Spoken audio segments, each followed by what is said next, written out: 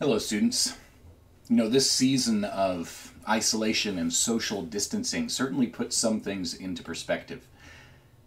It's so easy to take for granted the ability to leave the house when you want to pick up something, just one thing.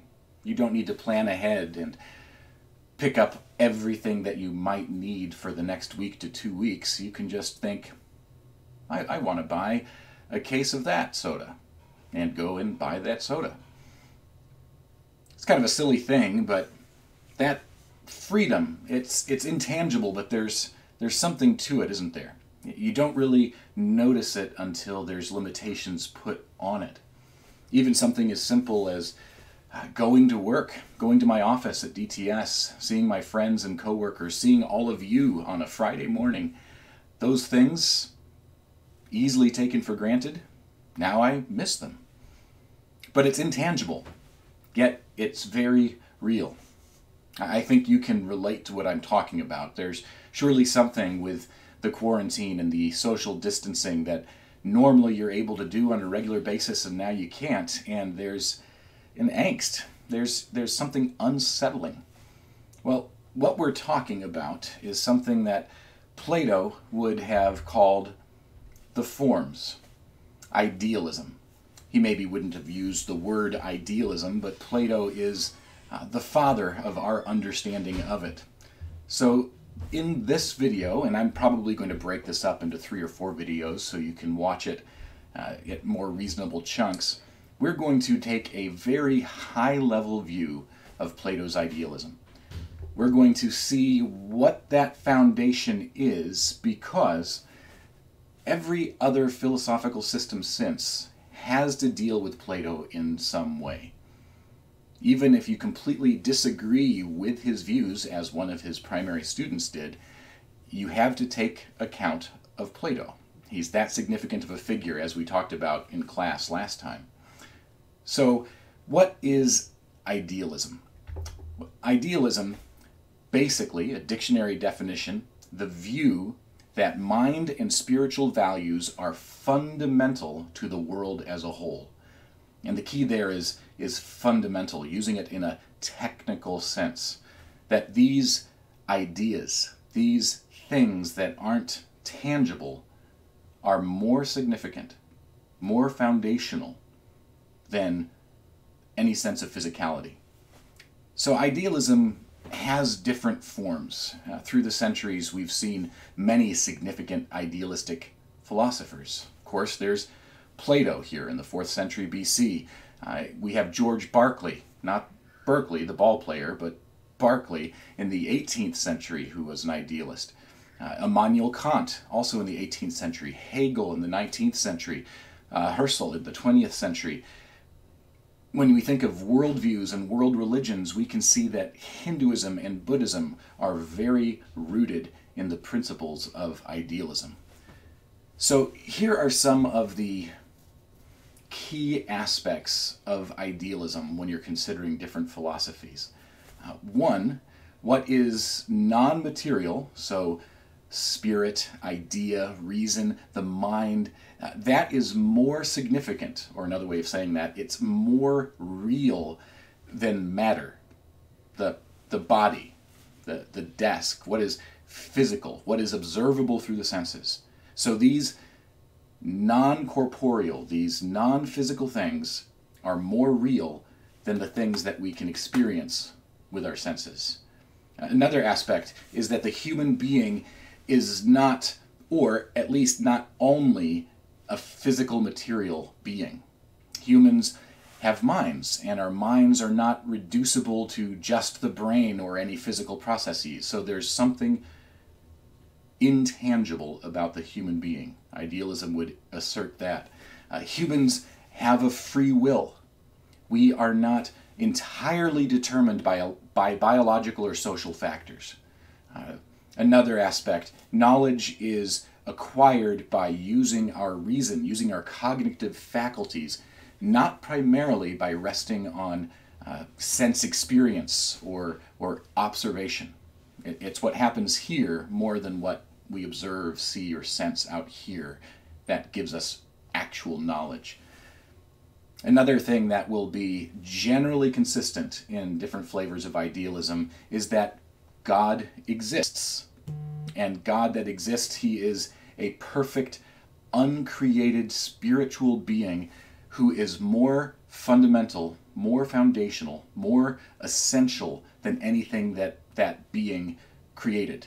It's not necessary that this being be personal, but that it is a fundamental reality that is non-corporeal.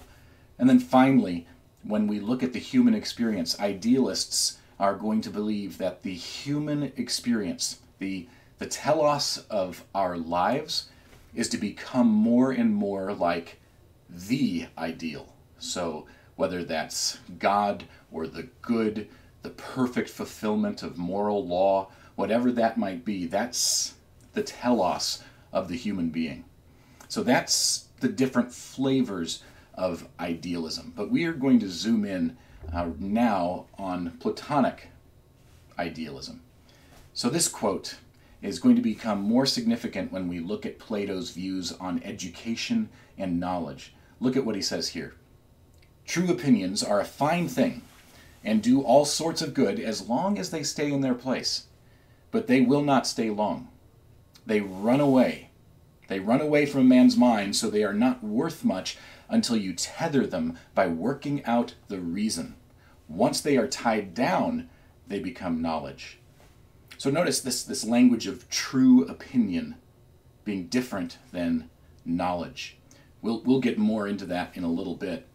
See, Plato rejects the sophist idea that since truth is relative, knowledge is unattainable. That view, which is skepticism, they doubt that true knowledge is possible at all. Plato says that no, there's a difference between believing and knowing. One of the things that people often get frustrated with when having philosophical conversations is we conflate believing, knowing, understanding into one thing.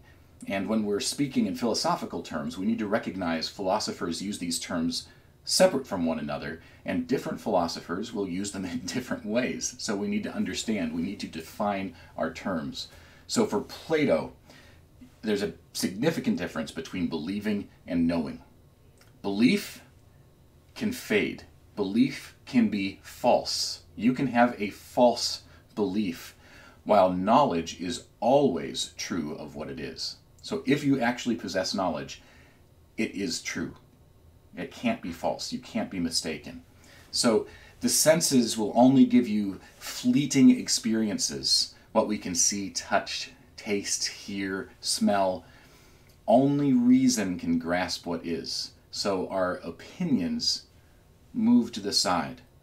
So we'll get more into that in just a moment. But first, I want to show you one of my favorite paintings. This is the School of Athens, and it was done by Raphael, painted in the 16th century, between 1509 and 1511. It's in the Apostolic Palace in the Vatican, and the wall that was painted first was the School of Theology, and then this is opposite of it, the School of Athens. So what is the School of Athens? I mentioned it when we were in class together last time. It was founded by Plato around 387 BC. But it's more than just a school. Sometimes people will say that the academy was the earliest university. Not really. Maybe it was a precursor to what medieval universities would eventually become, but it was more of a community than a school. It was a community of people who were committed to a shared vision of good moral spiritual practices.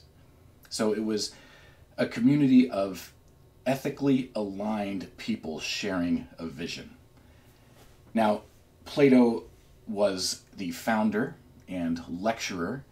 What is frustrating is we have no records of his actual lectures or his teaching notes, if he even used teaching notes.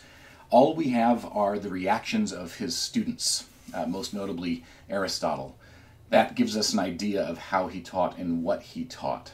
A lot of scholars think that Plato, in his lectures to the people in the academy, dealt with even more technical and sophisticated ideas than what we have, because we believe we have all of his dialogues, but they were written to more of a broad audience, for more of the public group, where his views on who gets to know, as you'll see in a little bit, are fairly tight. So there's it's fairly likely that he had written some more sophisticated, developed, ahead of his time stuff, but we just don't have a record of it.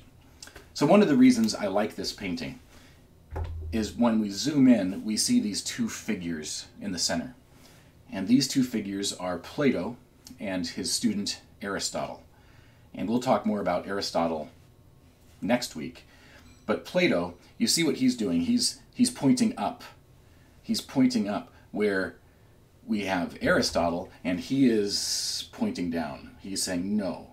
And so what we have here is the teacher, Plato, saying the ideal, that is what matters. That's what's real. The ideas of goodness, of truth, of beauty, justice, that's what's real. All of this, insignificant. That's real. And Aristotle is saying, no, I'm a realist. And what is important, what's real, is only what we can observe with our senses. So these two, student and pupil, radically disagree on the very fundamental nature of the universe. So I appreciate this painting because it gives us one, I would say this is Raphael's masterwork. This is his masterpiece. Two, it's such a nice, tight picture of these two major schools of thought. And as we go through these different philosophies in the coming weeks, you're going to see that we are going to be attaching ourselves to idealism and realism.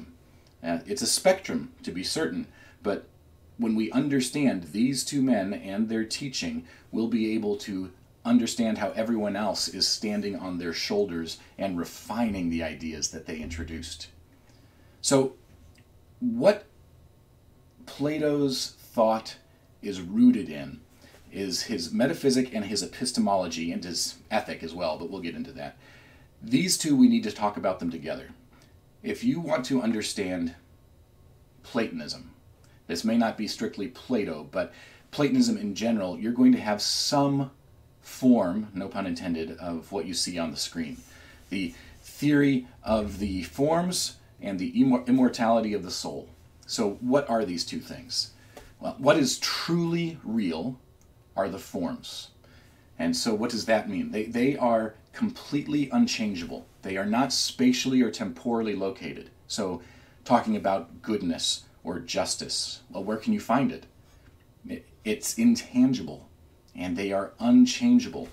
Particular objects in the material world, like us, we simply imitate or at best participate in the forms. And I'll talk more about that participation in a second. Now, human persons have a connection to this higher spiritual reality. The human soul is an invisible spiritual reality itself that possesses an ability to know the forms because it existed in that realm prior to coming into the body. And we talked about this last time, that forgetfulness, that in birth we forget that which we once knew. The reason we knew it is because the soul is immortal. And the soul participated fully in the ideal realm, the realm of the forms. So almost every form of idealism, or I'm sorry, every form of Platonism holds to these two pillars in relationship with one another in some way. So, as I said, these human beings, us, we have a connection. Because of our immortality, we can recall the forms. So education, this is Socrates. Plato quoted him as saying he viewed himself not as a teacher but as a midwife for knowledge. He is delivering that which is already known. People simply need to recollect it. Let me give you an illustration of how these things work. So this silhouette on your screen, I'm going to call him Clark. So Clark is a guy, he is a particular person. And when we think about Clark, the thing that jumps to mind most is his courage. he is a courageous person. He is a courageous person who does courageous things, but neither Clark or those things are identical with courage itself. Clark may become a coward, but courage remains courage. There are other courageous people doing courageous things. So Plato believed that there must be a common element that all these courageous people and all these courageous acts share. They all share in or participate in courage. So courage then is a form. It is a kind of ideal that particular things can participate in to some degree or another. Does that follow? So courage is this eternal, unchangeable reality that must be distinguished from all the particular objects and actions that participate in it. So Clark isn't identical to courage. He's one who has courage. But Clark is still Clark without courage. And if Clark becomes slightly fearful but still pretty brave, well, that's him diminishing how he participates in the unchangeable reality of courage. We are always changing, and our participation in it is always in flux. So the particular, Clark, gets some of its reality from the form, courage. The particular, Clark, is enhanced by the form. But the form is in no way diminished by the particular's participation. So that's one way that we can think about this idea of the forms. I'm going to try presenting it in a couple of different ways so that you can understand this Platonic idea, again, no pun intended, as we build forward the rest of the semester. So, like Heraclitus, who we didn't talk about the pre-Socratics, but he's one who believed that the universe is in a state of constant flux. You might remember the quote, or you may have heard someone say, it's impossible to step in the same stream twice because the water is always rushing, so you will never be able to experience that again. That's something that Plato agrees with, that the physical world, the world that we experience through perception, is in constant flux. But he also agrees with Parmenides, who said genuine knowledge must be knowledge of being, and that's a capital B, being. This knowledge which is constant and unchangeable. So that's knowledge. Our perceptions aren't, can't be. All right, so I'm going to pause this video now and get some coffee.